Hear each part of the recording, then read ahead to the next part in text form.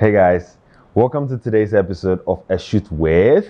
My name is Lawrence. I'm a commercial photographer, and today I'll be shooting food made by my friend Eli. We're shooting something with chicken and mangoes and avocado. So stay tuned. Welcome to my set. Let's have fun.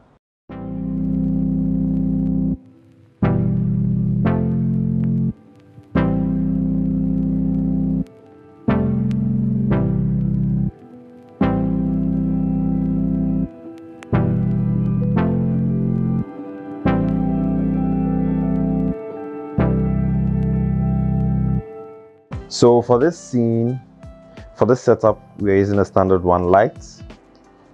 The light coming from camera right, and then we have a very able reflector here. We are shooting with 5D Mark IV on the Canon 100mm.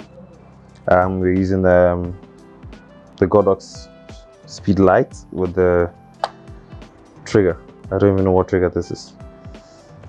Okay, so we have our lights coming from the side, almost at 45-degree angle to the food.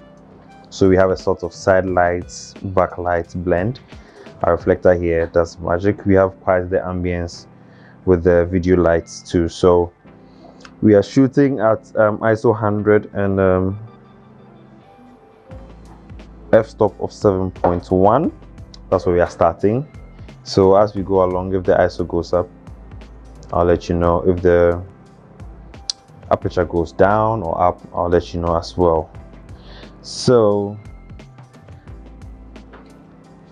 let's begin.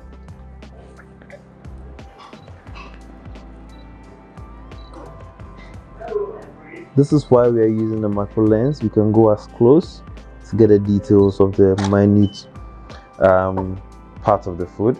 And then we can also back up and get the whole setup. The macro lens is very handy. Okay.